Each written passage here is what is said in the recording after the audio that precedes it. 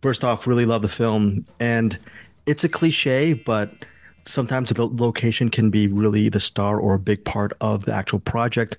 Can you guys talk about the location and how it pretty much fed this narrative? It's almost a two-hander, but it's one of those rare two-handers that are very, thanks to the location, it's quite expansive. Can you talk about shooting in that space? Yeah, for sure. First of all, thank you for saying nice things about the movie. That's really nice to hear. Yeah, we shot in a small town called Kanab, Utah, in a canyon that really was like pretty much exactly how I imagined it when I read the script, other than the fact that there was a way to drive in and out. It feels kind of miraculous that they found that location and made our job easier, I would say, in terms of the acting, not logistically, but the acting, I would say it like lent something to the performances. What do you think, Scott? Yeah, I think that the minute, I walked into that canyon that Barnaby found, I just felt there's a different energy there. You could feel the history. So much has happened on that land. Yeah. And it would be frightening to be just, it's such a massive natural set piece, if you will, that it is a character. It is Kate and I, but there's a huge, besides the rest of our cast, the canyon is definitely one of the largest characters in the movie, in my opinion. And for both of you, physically, just going out there in the elements, you're not actually right by the ocean or a nice hotel. It just, you're right there in the thick of it. How much did you have to, both of you have to physically prepare just to maybe even get through the day? Yeah, I don't know that I was physically prepared for you know how cold it would get at night sometimes or yeah, this is nothing to complain about, certainly, but there was no cell phone service in the canyon. So it really was like a world unto itself. Once you drove off of the highway and into this canyon area, you were, in the world of the movie, and there was kind of no going back, or at least it was a pretty big ordeal to go back. But yeah, I don't know that I fully mentally prepared for the elements, I would say, but it all worked out, and everyone on set was so lovely, and there was such good energy and good camaraderie. So even like the chilly nights were fine and kind of fun. What do you think? Well, I think that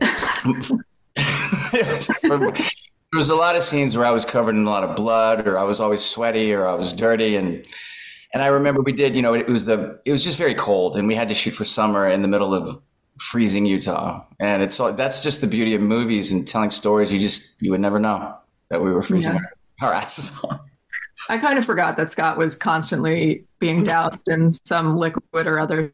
So yeah, you had more of a tough situation than I did. Yeah, Scott, without giving too much away, there are also very some claustrophobic elements regarding your character. Is that movie magic where you're only there just for a little bit? Because it was very tough to watch, and you're there. How tough was it to shoot those scenes? Well, it was honestly one of the everybody everybody says this when they do like press for films. They say it was the hardest shoot in the world. This one was. It really was, in my opinion, like one of the hardest things I've ever had to do in my life. It was such a crazy confined space in there that you feel claustrophobic as it is. It would rain. You had to take this dirty, muddy road to get in there. We never know if we'd get out at night when it's raining. It was a whole adventure. It felt like we were also making some adventure movie that was the making of the movie to get to set, all the crazy stuff that was happening. But it was definitely difficult, but there's no complaints. I know Kate and I are both so grateful to be there, so that's why we're cool with it, I think what makes this movie really unique is you can watch it on a very fun entertainment level if you're a fan of the genre, but then you might want to actually go back to it and pick apart some of the themes and the underlying stuff, the subtext, which is the most important part, in my opinion, of the seating. Is that one of the reasons why you guys wanted to be a part of this project? That it's more than just an entertainment genre film? Yeah, what do you think, Scott? I've always known Kate's work, like, and I knew that she was in it and that she was going to be my partner. And I really thought Barnaby wrote a great script for, and I thought he just did such a good job directing. And it was just a project when I Zoomed with him. I instantly, you never know what's going to happen in this business, but I just got off that Zoom with Barnaby and said, I really hope I do this movie. That's a really special director. So I'm very fortunate to be part of his first film.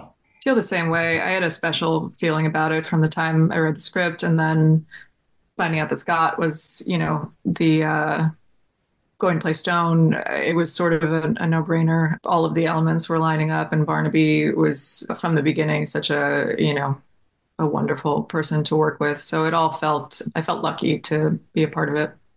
Okay, so my final question is a two-parter. So can each of you name one of your all-time favorite films, and what is it about this specific film that resonates with you?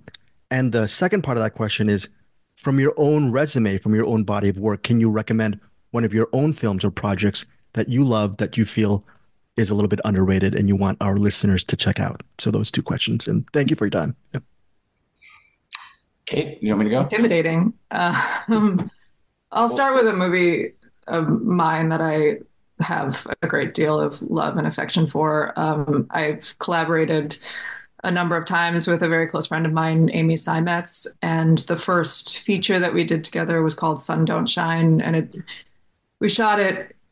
Gosh, I think it came out in 2012. We shot it in 2011, but it still, to me, is one of the movies that I'm most proud of. So I'll say that. And then, God, to pick a favorite movie of all time, that's a tough one. But I mean, let's keep it in the horror genre, I guess. Like Don't Look Now, I guess, is a big one for me in terms of creating atmosphere. And I feel like it shares some DNA with what Barnaby is trying to do in creating psychological horror, where you're not entirely sure if what's happening is in the person's head or happening in reality. How much of the horror is their experience of something versus what is actually happening, I guess.